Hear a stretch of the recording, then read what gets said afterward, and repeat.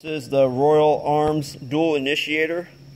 This is exactly how you're going to get it when it comes out of the package. The first thing you're going to want to do is remove the brass heads from both sides. This is where you're going to place the 209 primers. Then you're going to screw them all the way back in.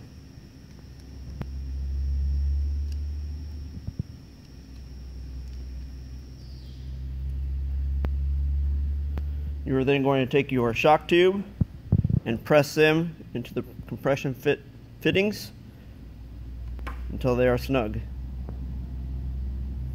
From here, you're going to pull the safety pin, flip the safety to fire, and you're going to depress the handle until it fires.